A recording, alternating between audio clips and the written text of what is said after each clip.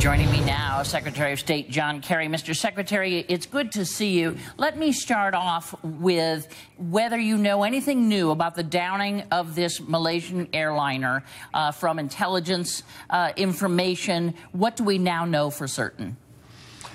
Well, we know for certain a lot more, Candy. We know for certain that in the last month, there's been a major flow of arms and weapons. There was a convoy about several weeks ago, about 150 vehicles with armed personnel carrier, multiple rocket launchers, tanks, artillery, all of which crossed over from Russia into the eastern part of Ukraine and was turned over to the separatists.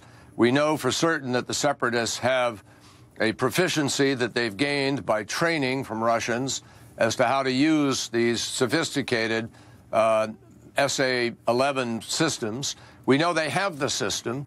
We know that they had this system to a certainty on Monday, the 14th, beforehand, because the social media was reporting it and tracking it. And on Thursday of the event, we know that within hours of this event, this particular system passed through two towns right in the vicinity of the shootdown. We know, because we observed it by imagery, that at the moment of the shootdown, we detected a launch from that area, and our trajectory shows that it went to the aircraft.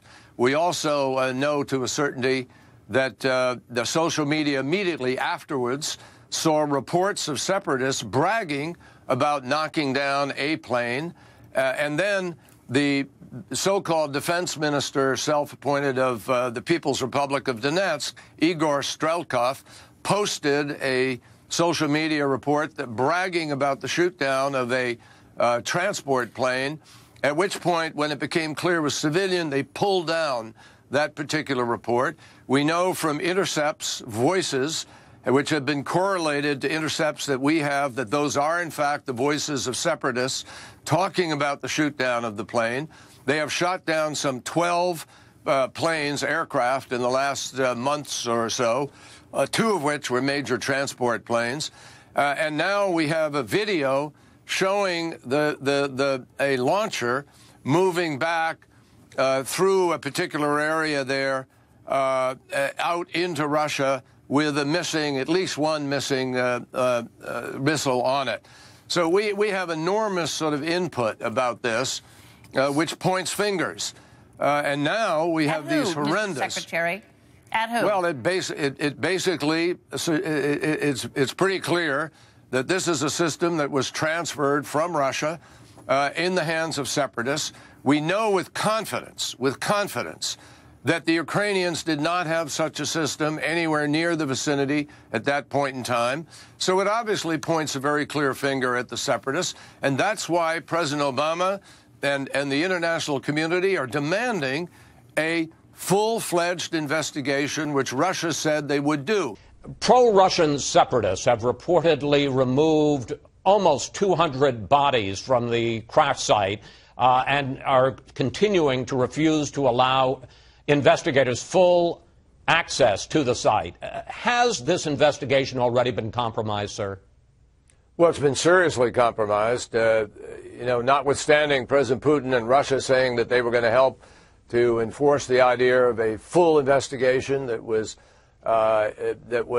had integrity and access. We haven't. On Friday, the monitors and the people trying to get in there to secure the site were given 75 minutes. Yesterday, they were given 3 hours. Literally drunken separatist soldiers are piling bodies into trucks unceremoniously. Today, we have reports of drunken separatists piling the remains of people into trucks in an unceremonious fashion, actually removing them from the location. They are interfering with the evidence in the location. They have removed, we understand, some airplane parts. We know to a certainty that we saw the launch from this area of what we deem to be an SA-11 because of the altitude, 33,000 feet, and because of the trajectory. We have the trajectory recorded.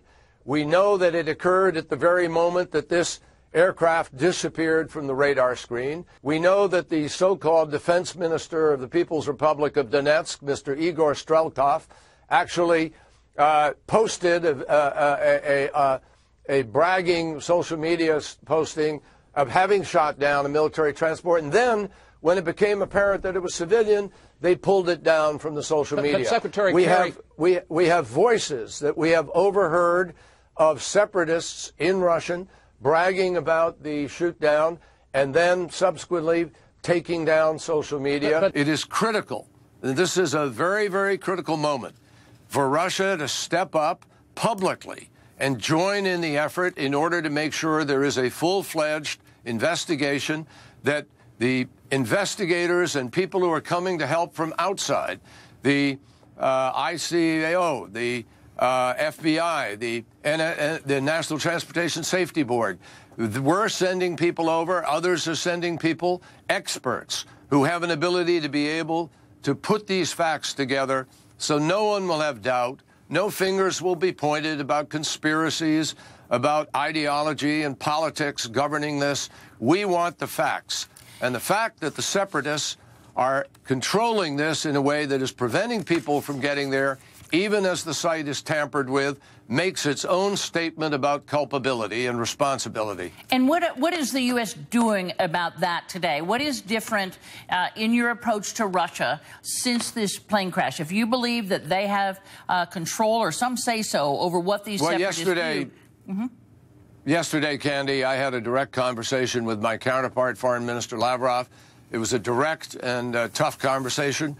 We'll see if anything happens as a result of that. I'm confident that President Obama will shortly be talking yet again to President Putin in order to find a way with very specific steps to move forward. But President Obama, I remind you again, the day before this event, unilaterally moved, even before this, to put tougher sanctions in place, what we call sector sanctions, sanctions that begin to do something about their energy companies, about their defense companies, about their banks. The point is that we're trying to do this in a thoughtful way with a maximum amount of diplomatic energy and pressure, and it would help enormously if some countries in Europe that have been a little reluctant to move would now recognize this wake-up call and join the United States and President Obama in taking the lead and also stepping up. Because we have 4% of Russia's trade is with the United States.